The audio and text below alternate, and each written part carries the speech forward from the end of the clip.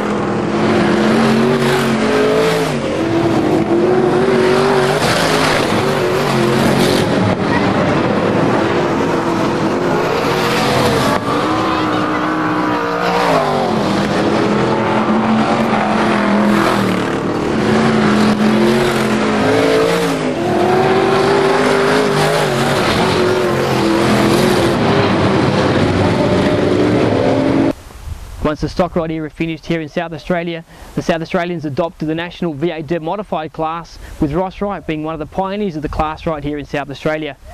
So please sit back and enjoy some action of Ross Wright behind the wheel of his awesome purple V8 Dirt Modified at the Murray Bridge Championships, as well as the one lap dash for cash. 14.509. So 14.509 there for Les Baker.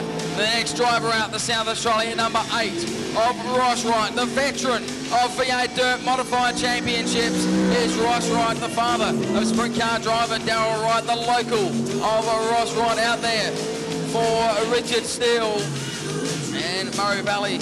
Jets as he comes out of turn number 4. We watch the clock stop at 14.32. Auto Pro, Murray Bridge, South Australian V8 Dirt Modified Championship, heat number 2. 10 laps is the combatant journey. Phil. Yes, Jim Wright to lead them in. They're on the gas and now to turn number 4, and the green flag is waved. And Corey Hodson, a big bike down there in turn 1 and 2. And he makes a big mess of it, but this allows Jim Wright to take over the race lead. Hodson's lost into second. Have a look at Tim Morse on the high side of the speedway around Glen Goonan. Goonan and Morse race side by side into turn 1. Have a look at Ross Wright, a big bicycle similar to Brad Haywood earlier in the sprint car heat. Lucky to keep it on 4 wheels was Ross Wright. A big moment for the veteran of the V8 Dirt Modifieds, and as you can see, it's actually damaged the bodywork, the impact as he came back down to earth. So a scary moment for Ross Wright in car number 8, but Jim Wright continues to lead in car number 7. One of the Murray Bridge residents clear out in front, but have a look at Tim Morse and Glenn Goonan now. The battle for third is on the racetrack, and that's the one we're looking at. Australia 1 versus Australia 2. Tim Morse all over the back of Glenn Goonan in the Auto Pro. Sponsored V8 Dirt Modified. Goonan gets a bit of a push in the middle of 1 and 2, and this allows Tim Morse up the inside, and Morse takes over third. Now he looks at the back of the 27 of Corey Hodson. But Tim Morse, well and truly one of the quickest cars on the racetrack. Go back to Goonan in 4th, then we go back to Ross Wright, Les Baker and Bo Seidel at the back of the field. Jim Wright continues to lead, but have a look at Tim Morse. Now all over the back of Corey Hodson through turn number 2. Tim Morse getting now take over second into turns number 3 and 4. Hodson closes the door, but Hodson runs a little wide out of turn 4, but Morse wasn't able to capitalise on the move. So Morse now still runs third. A great battle for second between Corey Hodson and Tim Morse, 2 of Australia's top young V8 Dirt Modified drivers out of turn 4. The battle continues into turn 1. Morse puts the car on the bottom, drives by Hodson out of turn number 2. A textbook move by Tim Morse, but with only 1 lap to go, he won't catch our race leader, Jim Wright. Although he will definitely try out of turn number 2, half a lap remaining for Jim Wright as he goes past the pit turn into turn 4. Heat number 2 will go to Jim Wright in car number 7. Second will go to Tim Morse. Third will go to Corey Hodson. 4th to Glenn Goonan. 5th across the stripe, Les Baker, Ross Wright and Bo Seidel. Ryan White out the field. I tell you what, there's not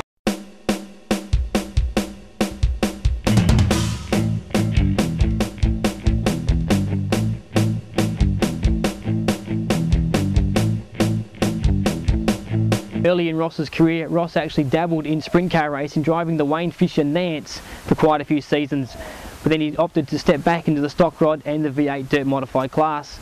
Late in Ross's career, he actually decided to go to sprint car racing one more time and deciding to compete in the 360 cubic inch class right here in South Australia.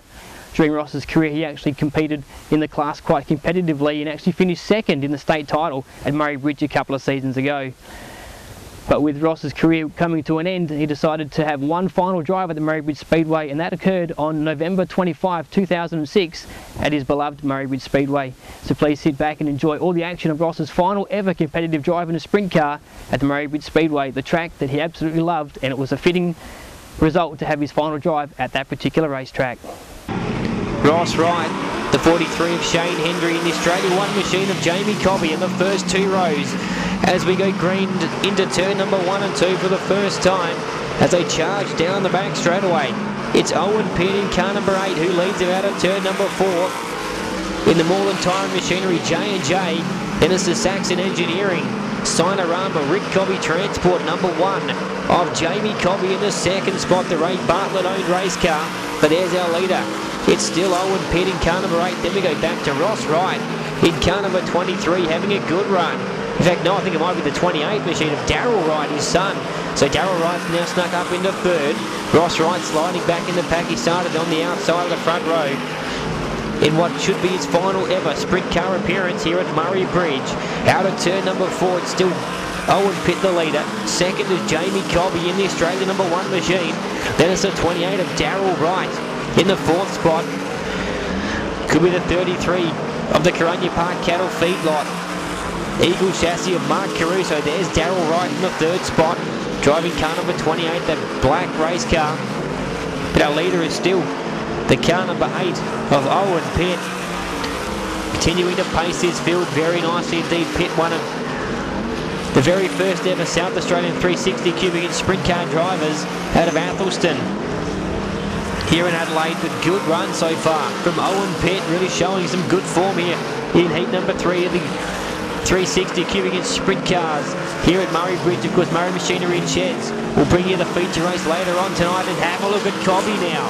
He really is starting to close in on our leader. As they head down the back straight away one more time, it is still Owen Pitt. Jamie Cobby looks to the inside now as they go down the front straight away.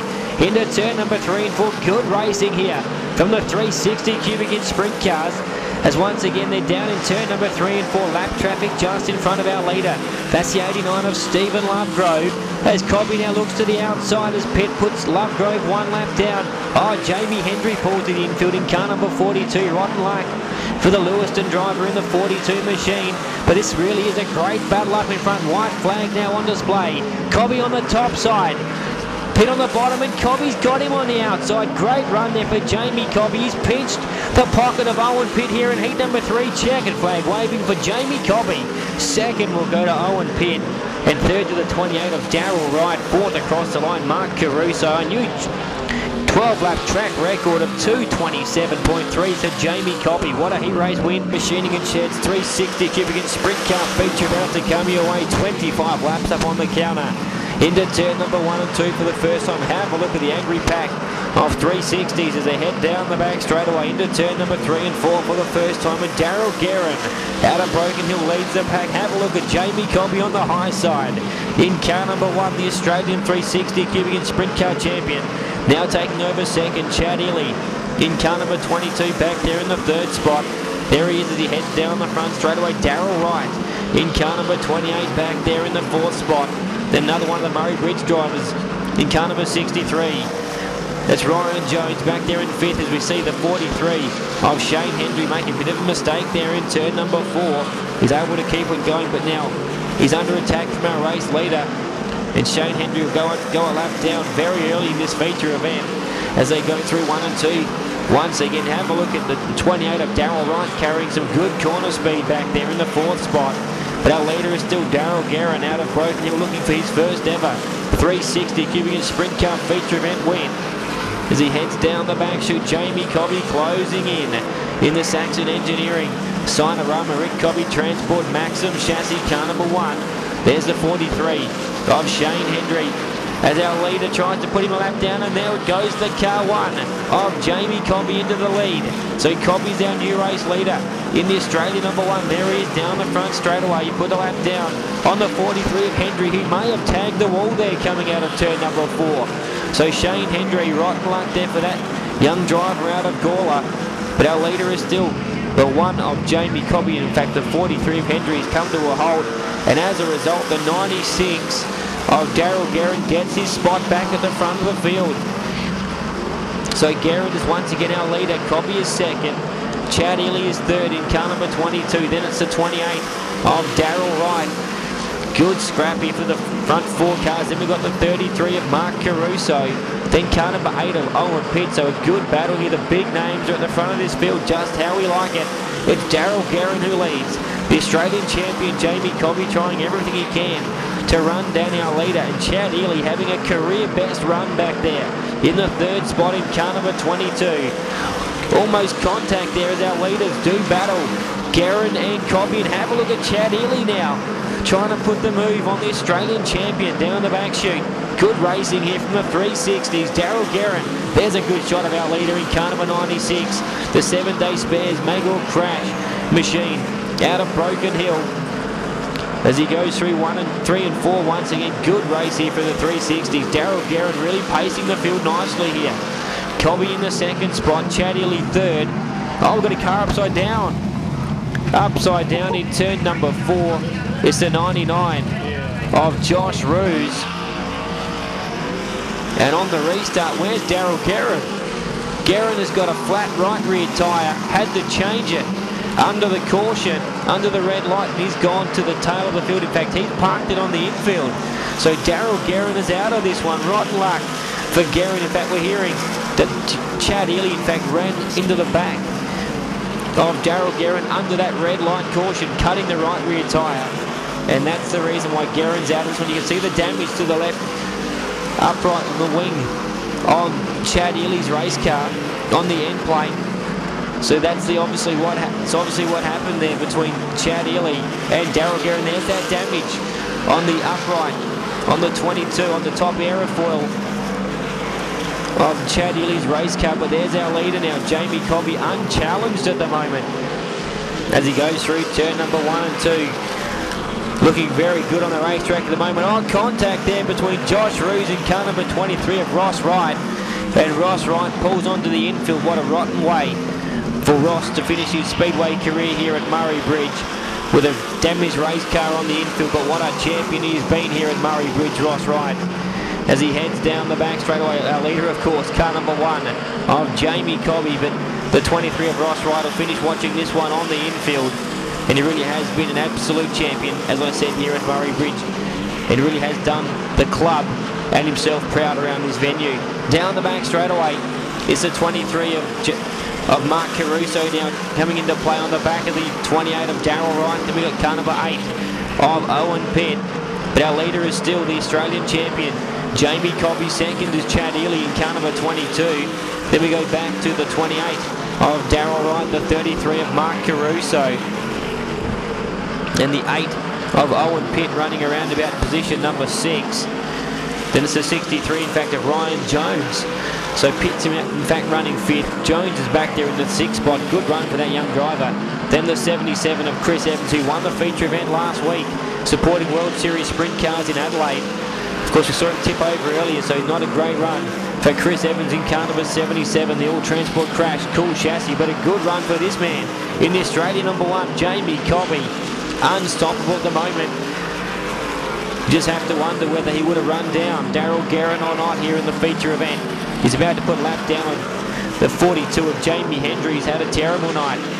In the 42, the Sandy Creek Engineering, SA Curbing, SA Earthworks Maxim, as he comes out of turn number 4, puts Hendry 1 lap down. In fact, Hendry finished 2nd last weekend at Adelaide in that feature event to Chris Evans. So has gone from a good run last week to a rather disappointing one here tonight at Murray Bridge. But I'm sure he'll bounce back during the season. White flag on display now for the Australian champion in car number 1, Jamie Cobby. Is about to collect the Murray Machining and Sheds 360 cubic inch sprint car feature here at Murray Bridge. Checkered flag waving for Jamie Cobby. 2nd will go to Chad Ely. 3rd to Daryl Wright. 4th across the line was Mark Caruso. 5th Owen Pitt. 6th in car number 63, Ryan Jones. 7th was Chris Evans, and 8th across the line in SA6, Michael Burford. But there's our feature race winner in the Australian number 1,